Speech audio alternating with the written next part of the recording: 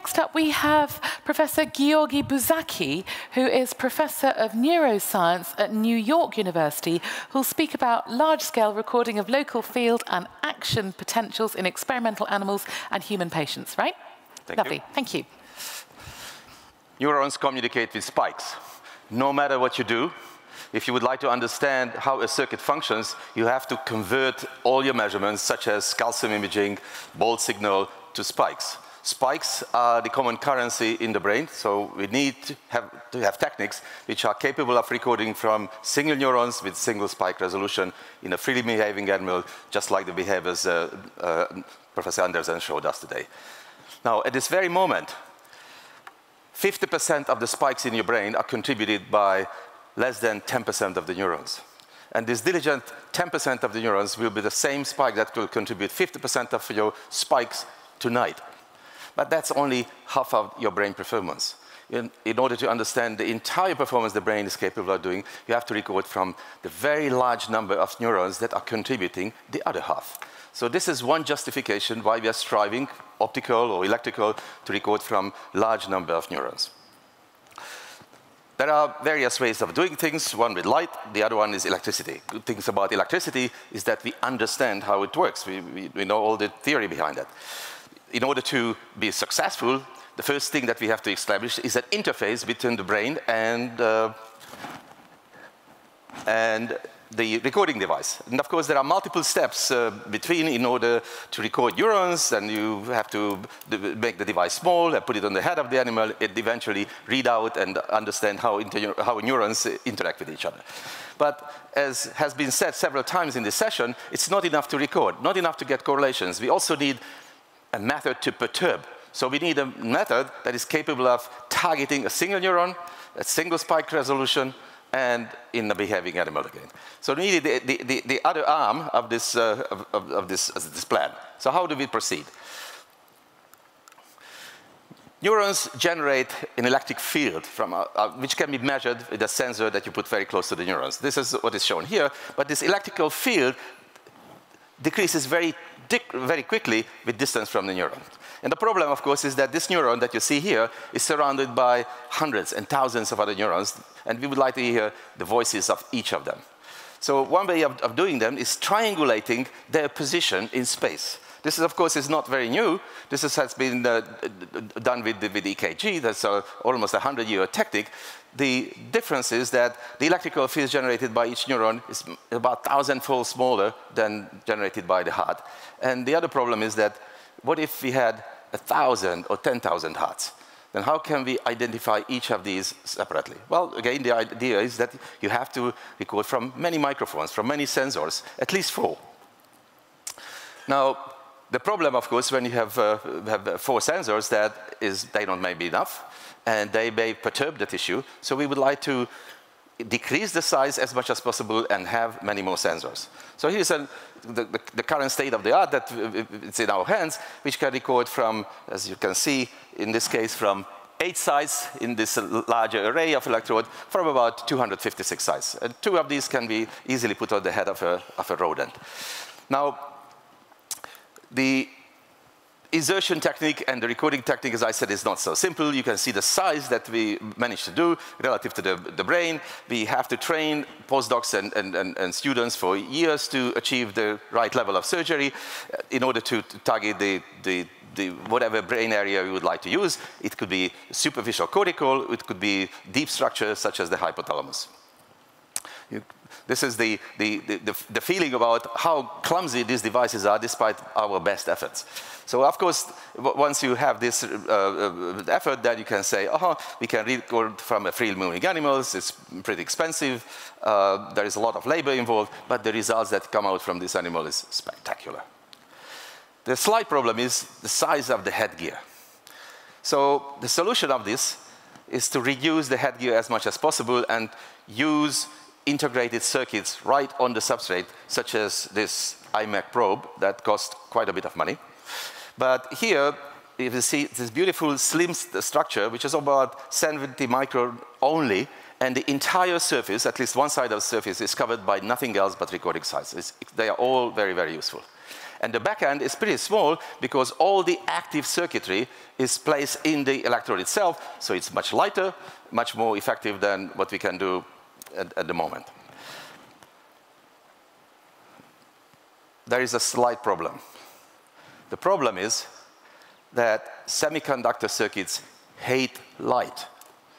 So the moment this device is hit by light, it stops functioning. And we know that we would like to have the closed-loop circuit that allows us to record single spikes and perturb single spikes in single neurons. So here's our solution. A manual solution. There is no solution off the shelf, so we have to make it these electrodes. We etch fibers. These are light fibers, or silicon fibers, with the most dangerous thing in the world, which is hydrofluoric acid. But we can etch them very, very sharp and manually place one by one on the surface of a silicon probe. It takes a lot of time, of course, but then you can see that at least from 6 channels, you can have 6 or 8 channels, you can have 6 possible light sources. But even here, you can see that there is a different distance between the light source and the recording sites. So in between, there are probably tens and hundreds of neurons that are not necessarily recorded, so we don't exactly know whether those neurons generate a spike that we are recording from directly or indirectly through circuits function. So you can do it a little bit better by eliminating the postdocs and students, by streamlining it, the silicon probe, so everything will be in the silicon, including the waveguard. And you can see that the blue light is coming at the end very effectively. You can split the light, so simultaneously one can illuminate the various shanks, but of course the independence is compromised. The other option is that we can fuse this light or independently use different colors of light and channel into the same site. This is, again, compromised. The best solution is to record from single neurons and perturb only those neurons that we record from at the same time. That would require light sources that are neuron size and have the weak power that is capable of activating only one or very few neurons. And this is the answer that we have. We call it a microprobe. And the microprobe is capable of playing the music that Michael Hauser was talking about. We can play any pattern into the brain. In this particular example, there are only 12 independently operating sites, but they are very small, and the amount of light they should emit in order to activate 1 or 2 or 3 neurons is only a nanowatt amount. So with this, we can be very happy, but of course we have to move forward, and we would like to record from a large number of neurons and identify them one by one, and this is what we have achieved so far. But in order to get the piano even more complicated, or the music even more complicated, we need many more sites. So what we learned over the past several decades in collaboration with the University of Michigan engineering group is that light and electronics should be separated. So our solution is to put all the electronics in the back end and figure out how to reduce the light artifacts to a minimum. So now, indeed, we can record, and we already have recorded and demonstrated and published single neurons at a single spike resolution and record only those neurons that were activated in a free-moving animal. So this is the next step. The problem with all these electrodes are that they are fragile and they are still penetrating the brain. Neurosurgeons would be very reluctant to put it in the human brain because they may break. So we need solutions that are not so invasive, that they are non-penetrating.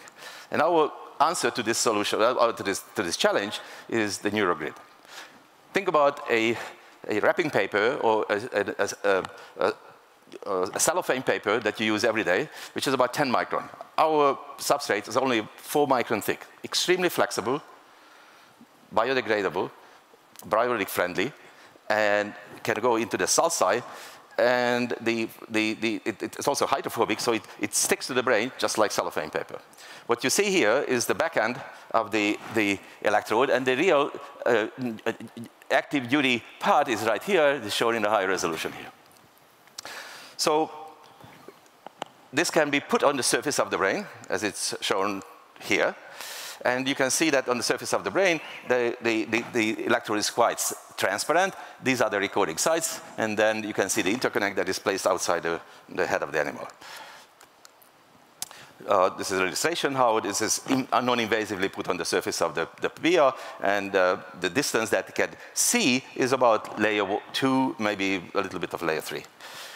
The advantage of this NeuroGrid is that the recording sites are neuron size, 20 micron, 20 micron, and the distance is about 30 micron. So you can use the same triangulation procedure that I described to you with the silicon probes. And as a result, we can record neurons from layer 1, layer 2, and potentially axons from elsewhere. This was the first generation that I showed you. This is our second generation, which is about 360 sites. And again, you can see that the electrode is quite transparent. This is a little data logger that is capable of recording for several hours continuously while the animal is moving around freely.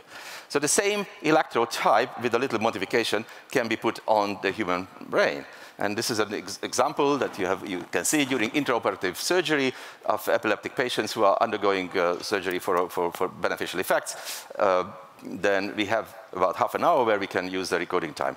And again, you can see the silicon, the NeuroGrid placed on the surface of the area. And also from the human brain, we can record both very localized LFP as well as single spikes.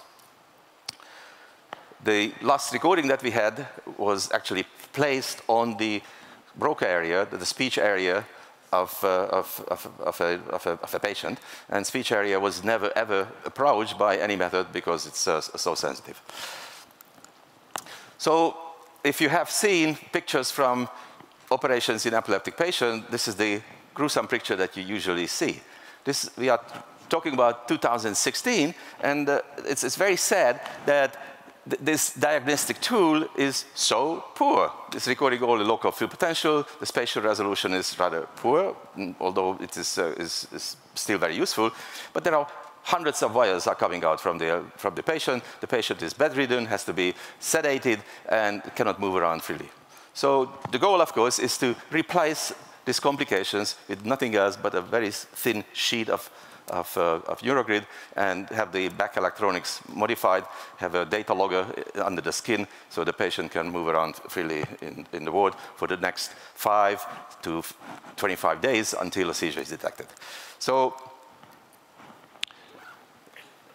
the answer is, or to the challenge that we can record from freely moving animals can be both light and, as I emphasized, also electricity. We need the right kind of interface, whether we record from the surface and non-invasively, or if you have to penetrate the brain in order to get access to deep electrodes using silicon technology. But that's only the first step that I mentioned you. Of course, we need a lot of processing step there, and we view it as a process that has to happen in the same laboratory, and that's what we are doing all the time, but the next 2 steps would be 2 separate talks. So finally, I'd just like to acknowledge the people who contributed this, and I see that I have to leave the stage. Your timing is absolutely perfect, but I'm going to invite